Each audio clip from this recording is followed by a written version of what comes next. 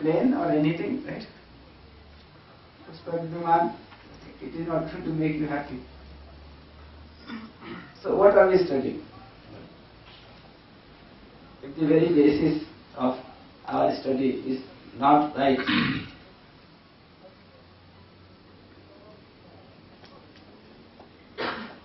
that's what we are saying, the whole concept of development, right? The whole concept of education is based on this presumption that if you have more physical facility, you will become happier. Right? And that is how you are trying to maintain the continuity of happiness. Right? This very presumption, is it right or is it not right?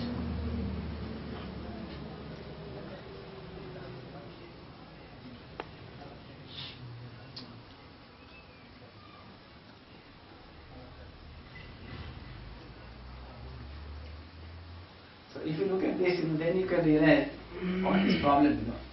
The government will make a very good road, right? Then for some time you feel comfortable with it, then you forget about it. Then if there is a small patch anywhere, you keep complaining that what is this government doing? It is not able to repair even this patch.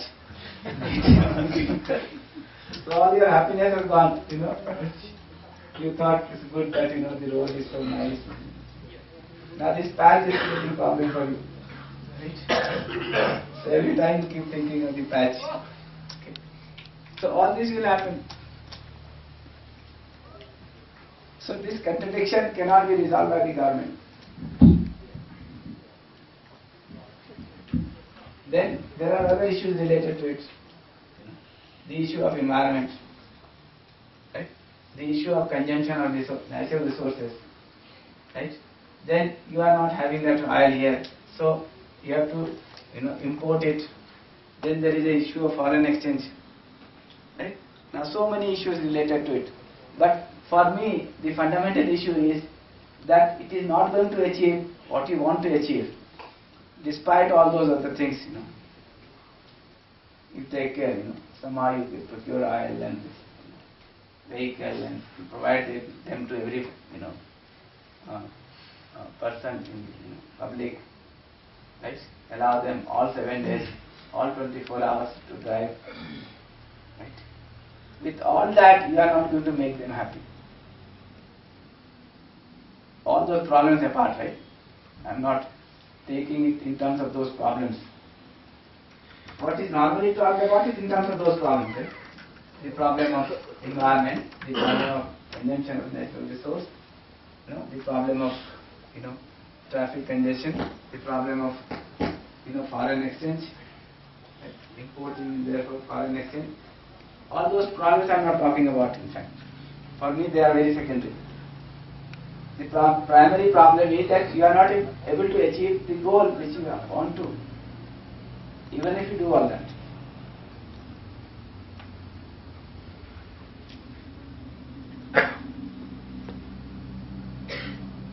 May I make a comment on this? When we were discussing on the issue of pedestrianry and then related issues, I think we began from very long ago that building a lot of physical facilities, and then it is not only Bhutan and India, but the whole 7 billion people in the world have now became so used to with these physical facilities that it is now they have become so attached to it. And I don't know whether the question is now asking in my mind that is it really possible to go back to our, without all these facilities going back. So this is one question that is pondering in me. And whether we have these facilities or not, but it is to do with the inner self. Even if there are facilities, if we don't cling to it, if we are not attached to it, I think we can still, the happiness can still prevail, irrespective of having the facilities or not.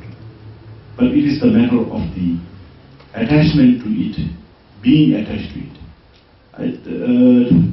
It is now difficult to rewind or move backward. So that it is now it's difficult and it's not practical. So I think sometimes I feel that we have to move forward now. We have to move forward. But then we have to take care of self, take care of ourselves, our values. At the same time, having the facilities, like yesterday we discussed about the wealth, position, strength, we have been giving respective to these, It's because that we have given too much of attachment on this. But if we know that we are being attached to this, so attachment is not good. But having facilities doesn't really affect. But it's the attachment that you have clinging onto these positions well. But actually the position itself did not do anything bad to us. But it is us who has made this attached to this position. So that's why this problem is coming back to our mind. So likewise, I think on the Pedestrian Day, all these things. So the question that we have to ask is that can we really go back? And how practical it is now? I think these are issues that we need to introspect, deliberate further. That's good. See, what we are saying is not recommending that you go back. Okay? What we are recommending is that you go forward. And what is the meaning of going forward? The meaning is that you thought that this is all which is valuable for you. So you have done a lot of work on this. Right? There has been a lot of achievement. Fine. Okay. But this is not sufficient. This is what is happening. Right? The physical facility alone is not ensuring continuity of happiness and prosperity. Then what do? We are not suggesting that you just get rid of all physical facility. What we are suggesting that now you work for right understanding and right feeling. With that you will be able to make right use of physical facility. What is happening is, without this right understanding and right feeling, right, there is no possibility of happiness in human being, number one. Number two, without this right understanding and right feeling, there is no possibility of even feeling prosperity. This prosperity can also not be felt without right understanding and right feeling. Right? Irregardless of how much physical facility you go on accumulating. So I am not saying don't have physical facility. I am saying it's good.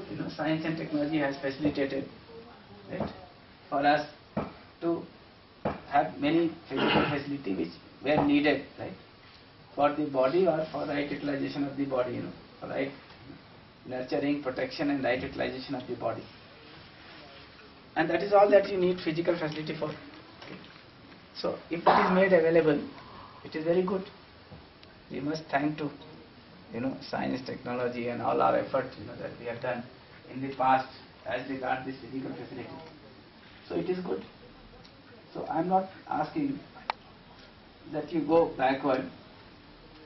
I am saying that now that these physical facilities are available, right, is it enough, sufficient to make a human being happy and prosperous? Is it making human being happy and prosperous? Is it ensuring the continuity of happiness and prosperity? The answer is no. Right? So even in places which are supposed to be the most developed, right, and who are consuming 15 times more than what we are consuming, right, there more people are suffering from the problem of depression, and the problem of suicide and all this.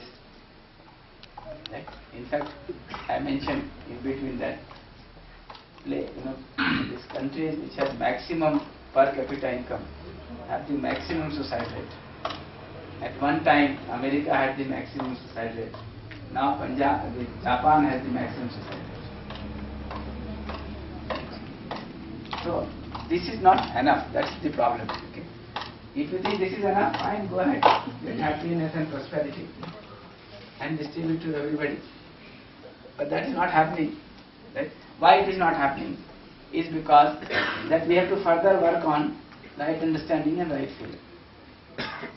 For example, I say, with lot of physical facilities developed, at least now there is a school, in every village, okay, every town.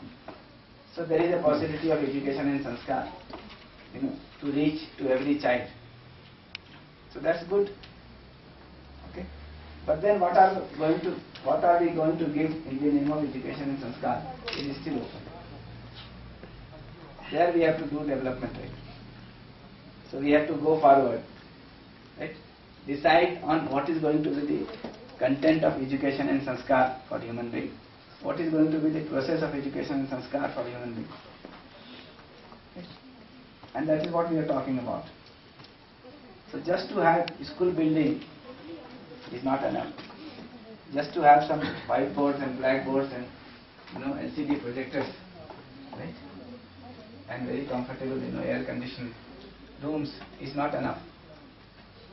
What is required is to understand what is going to be this education and sanskar for the human being. That forwardness is required. So I must understand what is the right education and sanskar for human being. How it can be delivered to every child. Right? What is going to be the process? All this we have to work further. So we are saying this we have done something, but this alone is not enough. We have to do something for this and something for this. So it is going forward.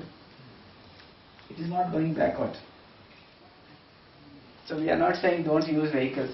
Use them. Make right utilization of the vehicle. But do it with right understanding and right feeling. If you don't have the right understanding and right feeling, any amount of vehicle will not make you happy. It will not make others happy. It will not even make you prosperous. Right? It may tend to, make you deprived and make others deprived. And this is what is happening, right? Getting Maruti 800 at one time was supposed to be a big achievement. Right? Today, if you are going with a Maruti 800, you feel so low. Why? Because bigger cars have come. Now this bigger car has made more deprivation or more prosperity. Now, all this has to be Even traveling by a made luxurious clear. car, you still feel deprived. And Even now even traveling by a luxury Land Cruiser, you still feel deprived. Oh, I now need to go by a private jet.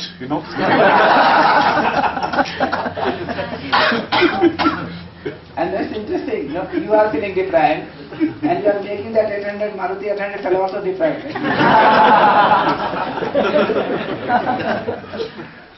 So the key factor is not to get attached to the positions, not get attached to these physical facilities.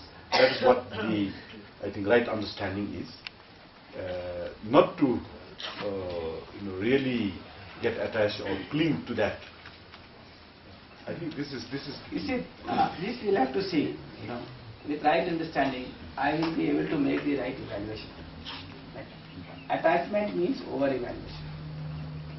Detachment means under-evaluation. Right? What we have to do is the right utilization. Right utilization on the basis of right evaluation.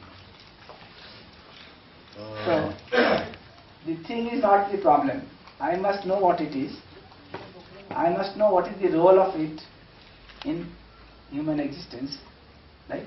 And the overall existence, in the nature and existence. And then I must make sure that it is used for that purpose, for that role. So that understanding is required. If that understanding is not there, then first we think that we can do everything with this. So this is over-evaluation. That leads to attachment. Then we feel, try with this and it doesn't work. So we think it is not worth anything. Right? That is a reversion. Okay. This is under-evaluation. So we'll make the right evaluation of it, and therefore ensure the right utilization of it. That is what has to be done. Again, further it is coming back to the self. Yes, yes, it will come back. Because whatever we discuss, because the pillar is the self. That is the foundation. And it's always coming back to the self. And then self itself is a attachment. When you have an attachment, and then you feel that it's a real strong I is existence. And then when itself, when you hold on to the I very strongly attached, when you have an ego, then the desire comes, from there. So whatever the discussions that so far we take place is always coming back to the existence and non-existence of the self. So that's, I think, where again is coming back again and again. But leaving this existence, coexistence as a basis for your deliberation here, and then if we move forward with the discussions, then I think it is comfortable for me to listen. But coming back to the self, then again and again it comes back. Sorry. Who is getting uncomfortable or comfortable? Who is getting comfortable and uncomfortable? Yes, because when you fail to understand the self, then you feel uncomfortable. Because here we are assuming the self as an existence, and then we are assuming so strongly that self is existence. Therefore, you are talking about the happiness. Therefore, you are talking about the right feelings. Therefore, you are talking about the thoughts, expectations, desires, without really deeply understanding the nature of the self. Then when we discuss on it's like a river source, without stopping at the source and understanding its role. If you work on the primary, tertiary, the downstreams, so it really doesn't bring much of a sense. This is what I feel. But then it doesn't mean that, as I have said, that all the findings that we have made, it is towards building a good human value. It does bring. But when it comes to the existence of the self and all, but assuming that the self is existent, it is continuous like that, then everything goes fine. But the whole concept of all this is standing on the basis of the self. And then when this self falls down, all this will fall down. This is what I feel. I mean, very sorry to say, because we have the right to express our own opinions, and then I think we have to clarify all these things, and then should go, this is serving as a proposal from your side, and then it should be a proposal, so that the self-exploration is very, very important. And when Ganesh ji is talking about the self-awareness all the time, that makes a lot of sense, as I have said. That is okay.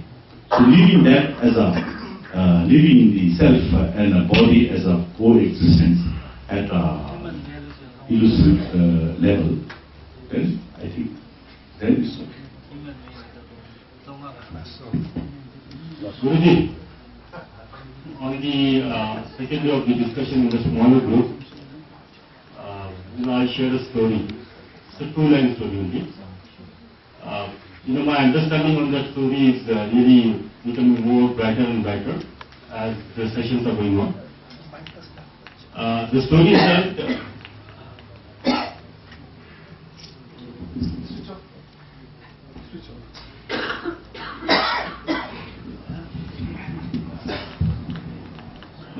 even yesterday in the third session I told about the give respect and take respect. It's changing now because everybody is better.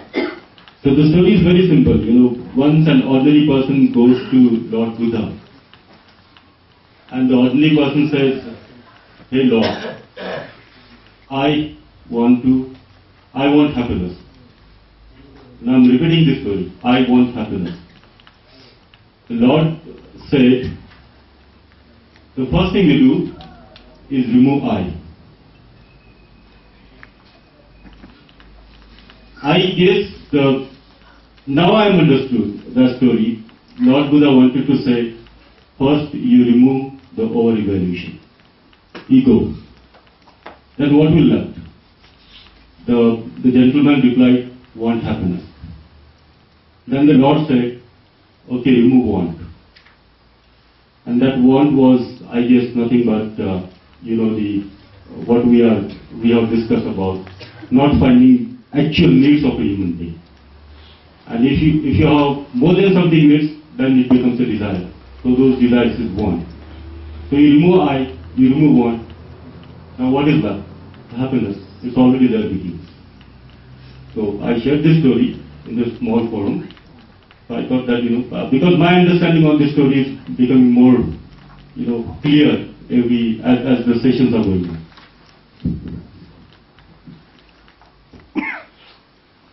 Yeah. Sigmaji wanted to say something.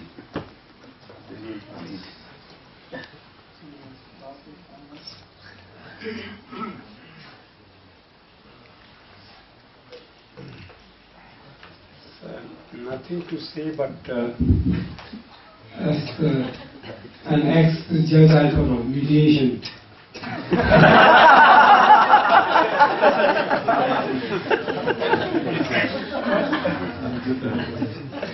To me, is the privatization of your wants based on your desire. As Guruji taught us that desires are limited. And if that desire is limited, then how do we limit our desire, which is just comfortable to you, makes your family comfortable, and then make your own judgment. The judgment is based on your verification and natural acceptance. And if we can do as an individual, we have achieved on it. But on the attachment part, I'm not very sure on this because it is talking about higher realm. We are in this world and there may be some attachment, may not be attachment, but leave aside this, I can't really get into this attachment business. Maybe next level of my reincarnation will look into. But for me, as a family member, as a leader, I should be comfortable and I should know what I want to. And how do I do it? Now steps are given to us and it is up to practice. Back home, back in the community, and the young people who are participating today here, as a leader to lead our country forward, this is how I look at it. And the results are glaring when Latuji told us yesterday that now parents are receiving calls from these colleges, Jeju College, Samsi, that please do not send pocket money. And to us this is the biggest achievement. Change. And it is happening within 8 months of your floating these beautiful ideas to head of the institutions and the lecturers. So for me, it is satisfying. The only thing is it has to go to bigger group so that we can work as a team, so that this idea is not lost, it is carried forward. This is how I look at it. Because in our time, Shenatse College, everything is provided. He who will learn posts and secretaries, they would be happy to send 35,000 per month as a pocket money.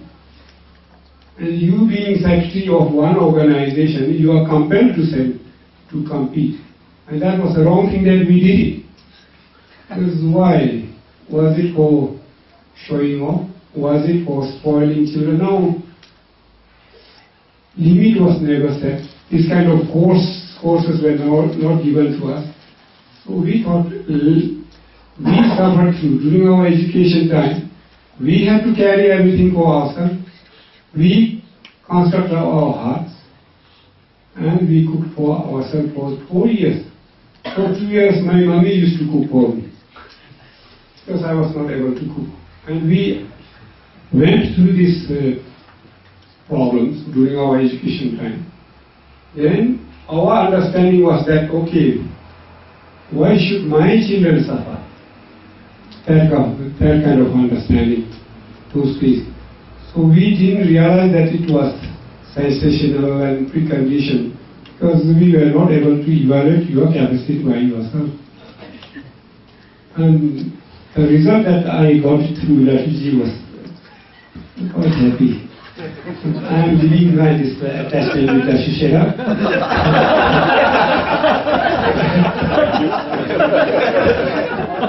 Thank you, sir. I respect your opinion.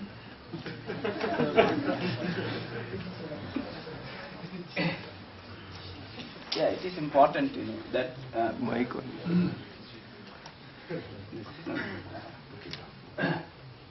it is important that this whole thing goes through education and sanskar and teaches to every one of us. And we do it in two parts. We are saying first we have to educate the parents and the teachers, because they are the one who are going to pass it on to the next generation. So first we have to work with the teachers and the parents, and then we have to make it a part of education. Once the parents and the teachers are ready. Mike is not. So when the teachers are ready and the parents are willing to give this kind of education and sanskar to their children, then it has to become a part of education and sanskar. And you see, if you go through this process, all these changes are very natural to come. It's not that you are doing something very great. Okay. Many of these things, we have been doing it in India from 2005, very systematically in the colleges. Many of the changes have taken place very naturally. Cite a few examples. Like one, and this we started in 2011 in Punjab. In 1 year time, many of the feedbacks have come from the students. And when you look at those feedbacks, you will feel that what they were doing was so much out of way. And now they have a little feel of it. Okay. Things have started changing. Like one student from Chandigarh, the college, he was telling in one of his feedback, okay, and it's less than a semester. So he was saying that, I used to go to Chandigarh, and this college is some 60 kilometers. 60 kilometers from Chandigarh. I used to go to Chandigarh every month to get my hair, whatever you call it. Cut and set and colored. He used to get his hair colored after setting and everything. This was costing him 6,000 rupees. Right? But then you have to become exclusive and get respect out of that. Right? Every month he has to go 60 kilometers, get his hair set, and colored, and then come back. He said, going through this course, I came to realize that this respect cannot be obtained through this kind of thing. So now I am getting my hair cut locally, paying 350 rupees. Now this 350 is more, okay? But at least it has, he has been able to see that the 6,000 rupees of haircut, okay, is not necessary. And he doesn't have to travel all the way 60 kilometers to Chandigarh and, get the hair set. Now this is, from my perspective, is not a very big achievement. Okay. But it is coming up naturally. That now we are able to realize that many of these physical facilities we are not even making right utilization.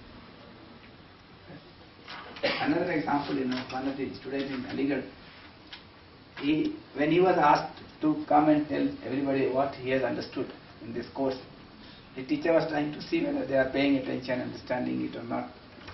So he came, and he said, I can give you an example of what I have understood from this course. So he said that I am wearing these shoes which I bought for 300 rupees. Right? And I think that it is good enough for protecting my legs, okay, my feet. And if I would have not gone through this course, I would have bought a shoe at least costing 1500 rupees, branded shoe or